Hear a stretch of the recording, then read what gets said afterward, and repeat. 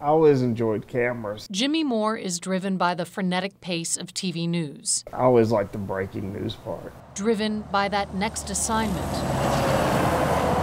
I needed to go to county council. By the unpredictable nature of his profession. And you could see where some cars had slammed on their brakes.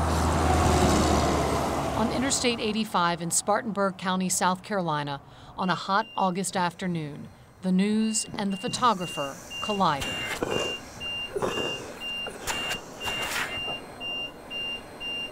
A spare tire had come off the bottom of a guy's truck. And it just kept bouncing down the interstate in a straight line. As soon as we got to my car, it decided to take a left turn.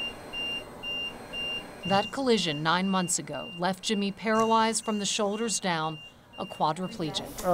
For this independent, self-described, antsy man, nothing is easy anymore.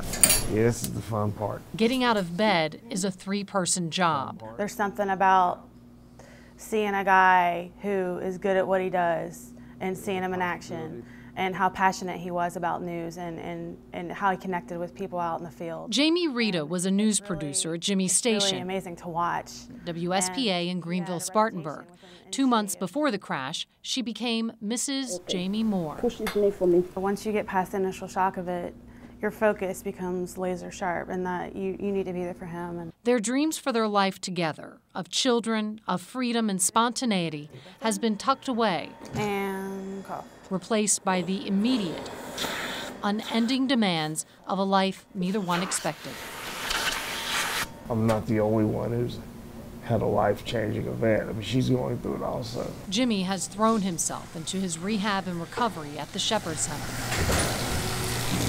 Since of looking back, I can't control anything that's happened. Just look, forward to the future. But it's a future that has put unimaginable stress on a new marriage, forcing this couple into separate beds, crowding their life with nurses around the clock. I was like, holy cow. The intimacy once taken for granted, difficult. In some cases, I think I picked up his arms and put them around me, just so I could get that embrace. Their 1-year anniversary is a few weeks away.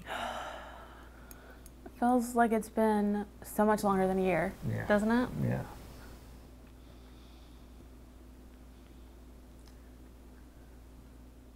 I want to know how many other couples have experienced what we've experienced in the first year of marriage. Yay! Hey. Hi! Jimmy and Jamie still have a story to tell, their own. And that was the risk we take when we marry somebody. You sign on for that, and that's what happens. And we're doing it together. Jay Watson. I think we're together for a reason. 11 Alive News. Yeah.